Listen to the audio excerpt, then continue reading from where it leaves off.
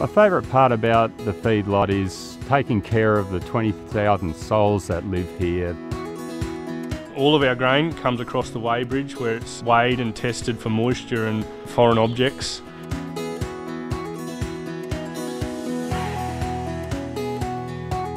Grain makes up somewhere between 55 and 65% of our ration. We feed the cattle twice a day. The ration formulation is done on a very scientific basis by highly qualified nutritionists. Our rations are all natural. We feed a high proportion of steam flaked barley in the ration, as well as cottonseed, silage, as well as supplements such as vegetable oil, molasses, and a finisher supplement.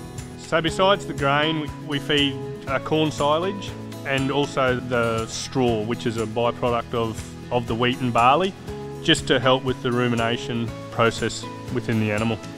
The steam flaking of the grain enables us to extract the most energy from the grain, as you would cook your food or boil your rice in your own kitchen. It's a similar process, makes it more digestible, and we can utilise more energy out of that grain. The animals are relying upon us for everything they need, and it gets you out of bed in the morning knowing that they're dependent upon you and everything you do impacts on their well-being. Australian grain-fed beef. Nourishing cattle, land and communities.